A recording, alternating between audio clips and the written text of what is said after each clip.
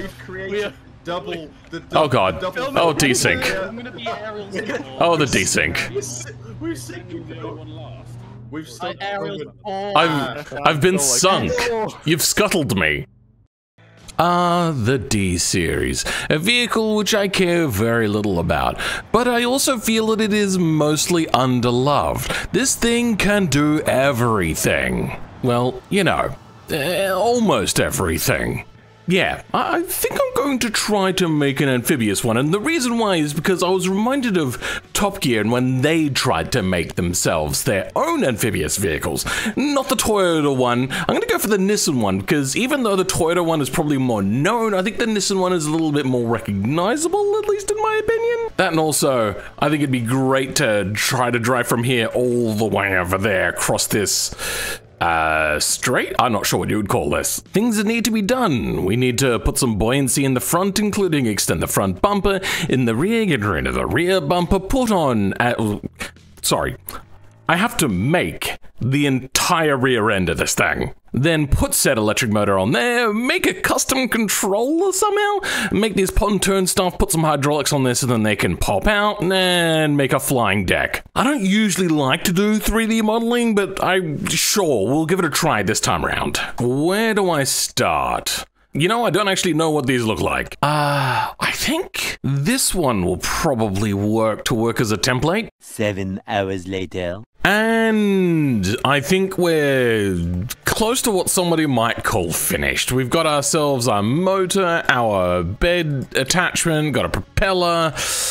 Let's try setting it. We have ourselves all of our file stuff, and it's completely just a void of no real details or specifications. So we're going to take from the pickup frame. It'll be a little bit heavy, but this will help us do what we need to do. Start by grabbing all of the weight stuff, go down to the beam area, and we'll start by just grabbing some simple bits. So then we have values for all of our beam and damp. Then we finally have the triangle section, so we'll grab this, and now everything has details. Then back into the files itself. This is where I'm starting to run a little bit on fumes. We're gonna make a thing called a rotator, which is basically what wheels used to be before they automated the process of making wheels and tires, which, if you don't know what a wheel and tire looks like, well, yeah,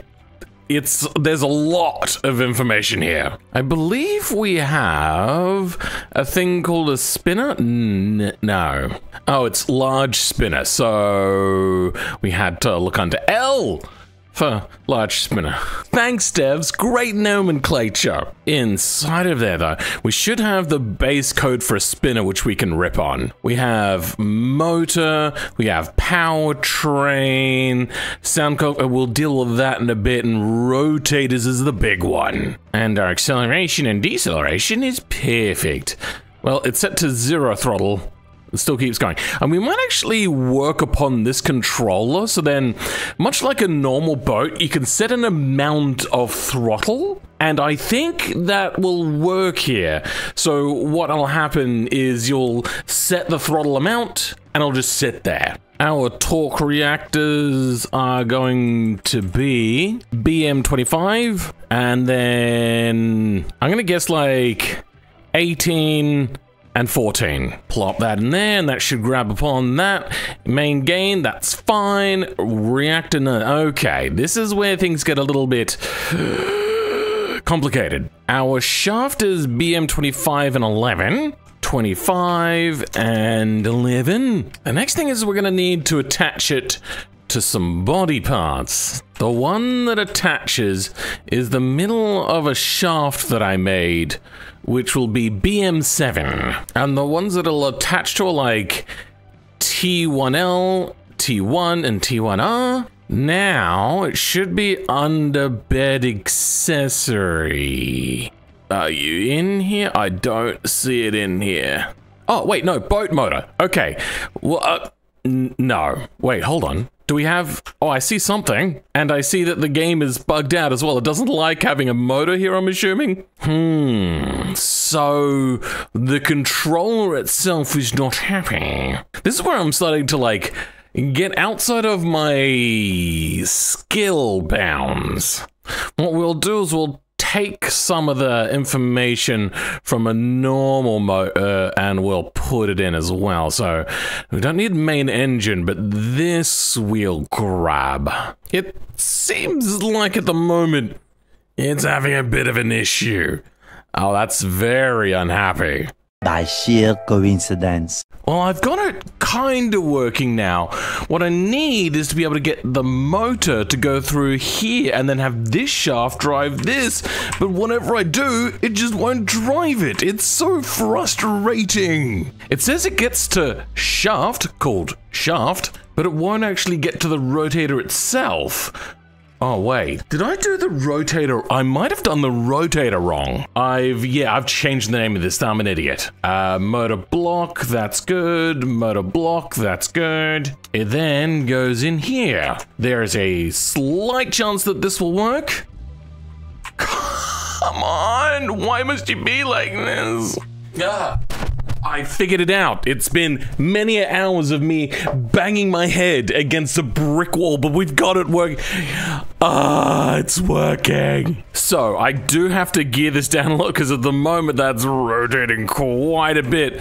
What I was doing wrong, I gave this I've done a lot, but this was the thing that was not playing ball. And now we have disconnect. I wonder, hold on, let me try out. What happens if I try to put an engine in now? So let's just go like an inline 6, something nice and simple. Yeah, we can't... Oh, wait, no, I've got no drive shafts in. I took those out as well. And now we have drive. The back end is going absolutely ballistic at the moment. That is an unhappy... Oh yeah, I've got steering working. I don't know if I said that, but I got steering working on this whilst trying to like figure it out. I've still got to set things up a lot, but this is fantastic. I didn't know I could have multiple gearboxes run. I think I've done something to get both gearboxes to work in a way which they didn't used to work previously. So we're gonna land in the water in a bit. Oh, come on, just... It's so slow. Maybe I should have given it a much bigger engine, but you know what?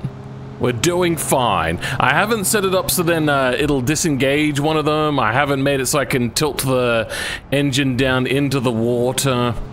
But this is a huge advantage. I'm probably going to have to like call it a day after this one because this has taken so long to get to. And then tomorrow I might finish it off. We'll see how I feel. I might just tinker away with it before tomorrow. But my aim is to get to the other side. So let's see how that goes. So into the water. And... oh yeah. I have no reverse gear. I think I only have forwards. So let's put the brake on and accelerate. Does that propel us forward? You know what? I don't have much information here. Yeah, there's no drag coefficient or anything. So let's put like 50 in there. And then let's let the engine flood, but not the rest of the vehicle. Any moment now. Engine's locked up. Great. Handbrake on. Drive. Is that actually pushing us forward? I can't actually tell if that's working the way we intended. The next day. This one has been a real pain. I knew that pressure bodies, which is pressure groups, has always been a little bit of a tricky thing in BeamNG. It doesn't really work very well. It has caused me no end of pain currently. For instance, it's just bugged. It is just it completely doesn't work. So we've got this pause at the moment. What I've done is I'd add a little bit of pressure here, and then to the body to make sure it's working, we've given it just 10 psi, which, let me be clear, that's less than air pressure. Like, this is how just not correct the air pressure stuff, the pressure group stuff is in triangles is in BeamNG. So, we unpause, and then it goes, oh, okay, well, that's enough to make us float, which is weird. And then it decides to body slam the car. Nothing changed, it just wanted to do that. So let's go back in and drop it to 1 PSI, which is usually what you'll see floating bodies at. And with a little refresh, we see that it is no longer doing anything. The problem is at only 1 PSI, which you'd think would float more, whatever, it just doesn't float at all. Just nothing. Look at that. Just, it's sinking as if there was nothing like happening. Like, I don't get it. Why is it not working? For God's sake. Now, if you're looking at this going, oh, well, your windshield. No, there is actually a pressure body underneath the windshield, so that's not the issue. This thing is actually properly, fully pressurized. You open up the door, you can see everything is sealed. I probably should weld the doors to make them not open anyway, but that's the sort of thing that we're dealing with. We got completely pressurized. This is completely pressurized. There's also an extra pressure vessel, which actually I don't have put on at the moment. But yeah, I have another pressure vessel that doesn't work. Like, this has been probably 12, 13 hours of me trying to make this thing goddamn float. I'm at the point now where I'm just going to cheat. And what we're going to do is basically make these fake little invisible triangle boxes, export them to BeamNG, grab all the value from nodes. I'm gonna grab this detail, then grab this, and we're going to make it a selectable part. Here's hoping to God that this works. Come on, Daddy needs a new pair of shoes. I forgot to attach it. Come on, hold together. Yes, good, okay. Now, will these float when we get into the water? He is hoping that they do. Well, I mean, they kind of push us up a little bit, but that's only going to help us if we're moving forwards. Otherwise... Oh, no, they're kind of working. But hey, look at that. Now we're running into the other issue that is BeamNG flotation devicey thingies. They want to rotate. Like, hold on, let me hold this still for a second. If we just bring that to... Oh, wait, no, that's the wrong thing. Yep. There we go, okay. So we've got it held still. I don't know why it's vibrating, but anyway. Let it go, and right back into rotation. Now, you may think that I've just made it wrong. No, don't be smug. If you have a look at normal triangles, they're usually green, yellow if they're not meant to collide with anything, but blue means that it's pressurized. So this boat actually floats. All you have to do is tear it off nice and softly, and then let's slowly drop it down. You know what? It doesn't actually matter which way it goes. So hold on. No, stop moving. No, stop rotating. No, stop. Stop. Okay, there we go. We've got it. It stopped rotating, right? Now the water looks like it's moving, but it's not actually. So if we let go of those, it starts rotating. Now you may be like, okay, well, it's up the wrong way. Let me show you the other way around. Yep, still rotates. And you'll notice that it rotates. Now, up next is to create those side tank barrels. That's the one. Luckily for us, if we go into World Editor, there's already stuff here. So if we go open an Explorer, perfect. Our barrel is here. Bring it into Blender and make the collision mesh stuff for it. And is this one going to work for us? Oh, actually, you know what?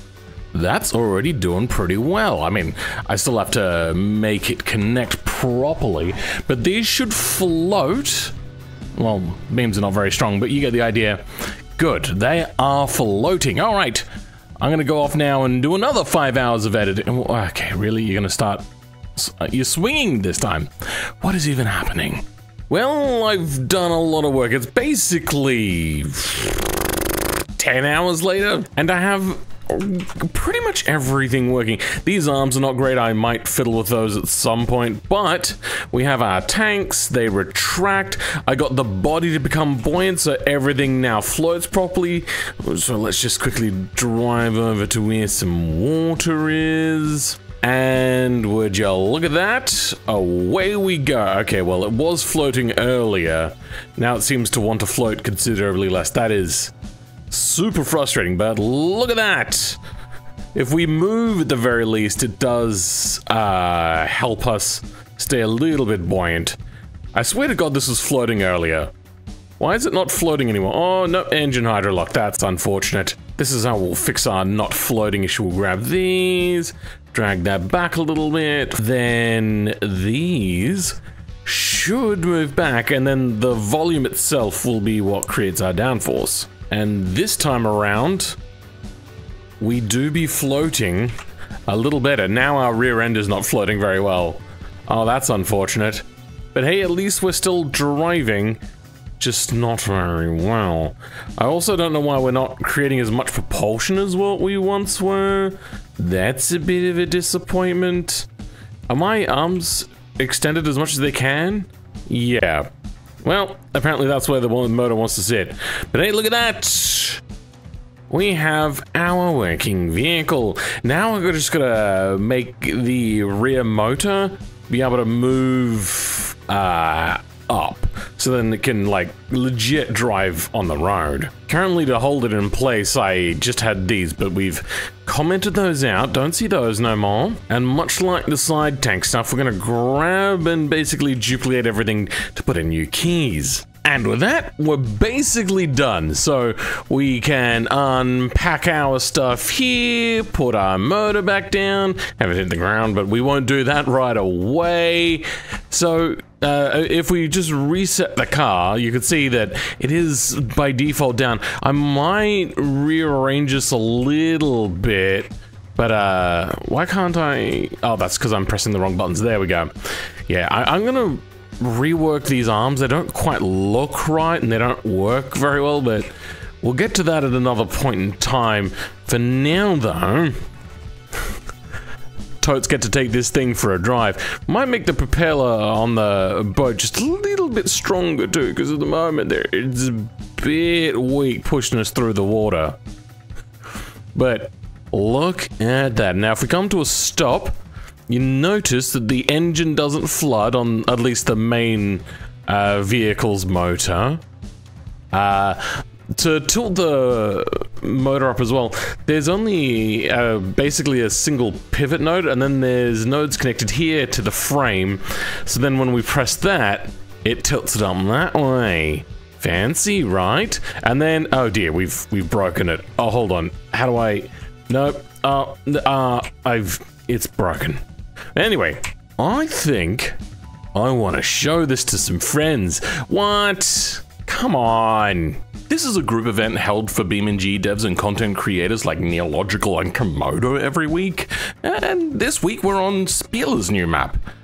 And I thought I'd interject. Oh god. What's over us? Neil, oh no! Oh, wait, we're actually doing it in... Oh dear. He's all the way over there by himself. Move. He's like a shark. Sweet. Alright, I'm turning. I reset the spawn. Why is he so under the water? Funny. This is so silly. Wait, what if you just drove behind him? What if you drove What behind is this? There is no reverse. Oh great. I'm just kidding. Although if you stop and just like blip the throttle, you can go around a bit faster in a circle.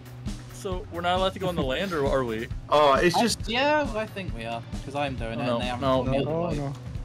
No. I think it looks like we're meant to be underwater.